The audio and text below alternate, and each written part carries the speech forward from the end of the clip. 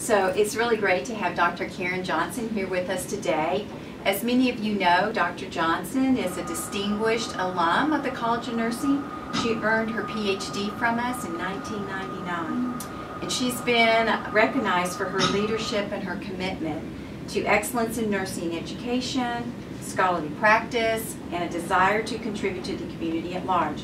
Currently, Dr. Johnson is the director at Banner University Medical Center in Phoenix, Arizona, running that research enterprise.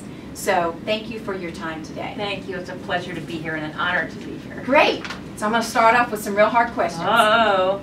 So the first question is, when did you first know you wanted to be a nurse researcher? You know, it was actually here when I was had a joint appointment. I was a clinical nurse specialist in the trauma ICU at the medical center, and I had a faculty appointment here where I taught undergrad critical care. And I was in the unit, and the nurses wanted to do a study looking at different methods for endotracheal suctioning. And at that time, I had my master's degree. I had done one research project before this, and the nurses really wanted to do this study. And I needed help. So I came over, and luckily the faculty just embraced me, and I'd knock on their door and say, how would you design this? And I'd knock on their door and say, how would you analyze this? So they were so wonderful and so supportive of helping me and the staff do this research study that we eventually got published in Critical Care Medicine, and I got the bug. I got the research bug, and it was really the faculty here that really helped me. And at that point, I realized I want to do research, and I need help because I don't know what I'm doing.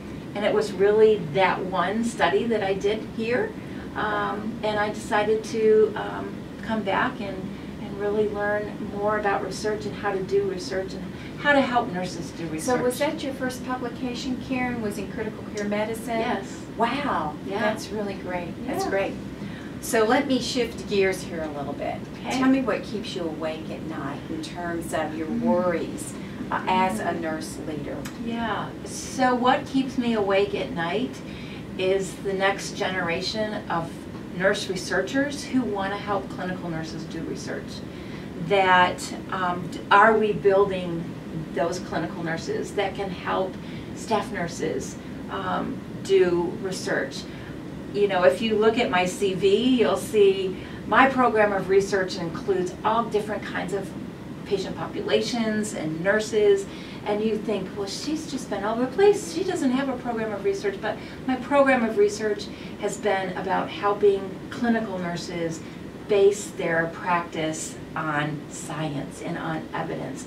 So how can we build more generalist nurse researchers who are interested in that kind of research, building on their own program of research, but yet still mentoring and being that generational leader to create that next generation of our nurse researchers that will help our clinical nurses conduct research and have their practice based on science and evidence. That's great. That's great.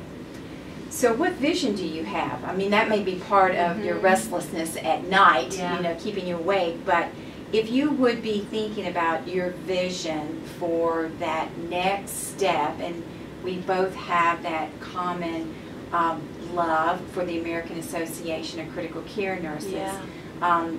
What would you say? You served on the board of directors. Was there anything that you just wish you had a little bit more time to help see move forward? I wish I had more time because it was such a fabulous learning opportunity for me. I went on to the board. First of all, I think what I regret is my first year being on the board, having that imposter syndrome. What am I doing here with these incredibly talented nurses?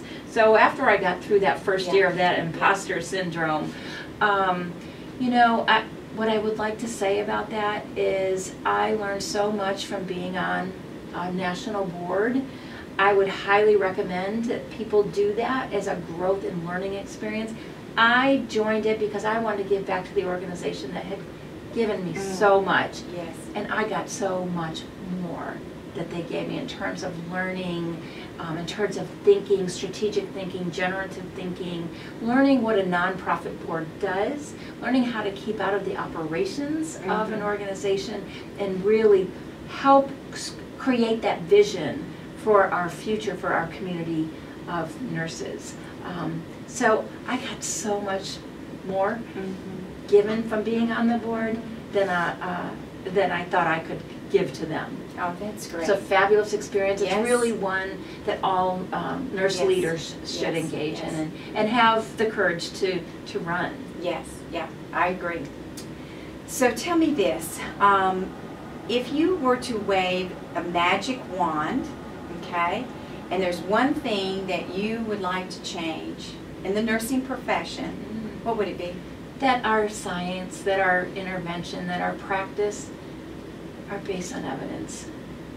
That if we could, everything that we do in our nursing practice is based on research, is based on evidence, and we would be so strong. That'd be my magic wand. And how do you inspire that next generation? What is it that you've learned that resonates with your students to get them excited about nursing science? Yeah, so I really, I think my passion comes out when I talk to clinical nurses about research. Sometimes they think research is something that somebody else does, and it's really helping them to engage and learn that it's something you can do too, something that you can participate in. And really I work to find what are they passionate about, and really asking them the questions about what they want to change in their practice, so that the research is meaningful to them. So that's really how I do it, and I just let my passion shine. So your model, Johnson oxygenation model, started here, the College of Nursing, with your PhD journey. Is that what you're thinking that perhaps you would like to see be your legacy, or is it bigger than that? It's bigger than that. The conceptual model for oxygenation is in the High Acuity book, which I believe is on its 7th edition. And so I am very happy that that is how we teach students to learn about oxygenation. But I think broader, it's about the number of nurses that I have taught. I actually counted it a couple of years ago, and almost 4,000 nurses. Oh, wow. So I'm proud of that, and I'm really proud of how many nurses I've engaged in research. And we have, working at Banner, I can create large teams of researchers, and we'll have 12 and 15 nurses on the project because it's multi-site. So we can include a lot of nurses because they're the co-Is at each of the site. So getting more nurses involved, how many nurses I've led and mentored in research, and how many nurses I've led and mentored as students, that's really my legacy. That's great. Well, it's just been a real honor to have you here with us. I could not think of a more deserving alum to be a recipient of the Dr. Karen Sexton and Dr. Diana Weaver lectureship. So thank you so much for being with us. Thank you. It's my honor to be here.